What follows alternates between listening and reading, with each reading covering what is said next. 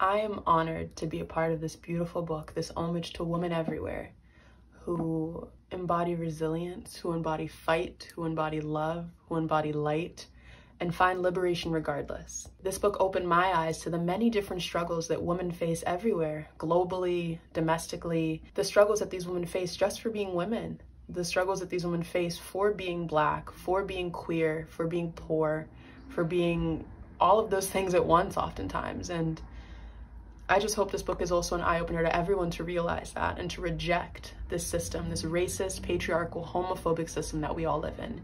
And on top of that, I hope this book is an eye-opener for people to respect women, to recognize the struggles that we face every day, and honor the ways that we persevere regardless. And to fellow women, fellow femmes, everyone who knows intimately what it means to be a woman in this world, I hope that this book is an eye-opener for you as well, to treat the women, daughters and mothers and others around you with the reverence and sweetness they deserve. Part of resisting and fighting these systems means uplifting one another, means caring for one another and being there for each other to provide solace.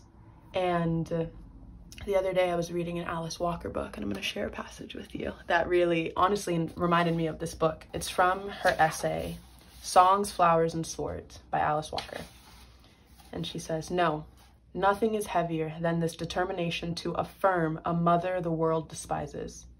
But at the same time, nothing is more joyous and more light. To watch my mother smile as she reads In Search of Our Mother's Gardens is to know true happiness. To know that she realizes I recognize and deeply value her worth.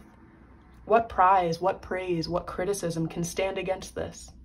This moment when mother and child look each other in the eyes and both can say, yes, beloved, I understand. That moment is the true beginning of adulthood for women, the true moment of rest and relinquishing of us by our mothers.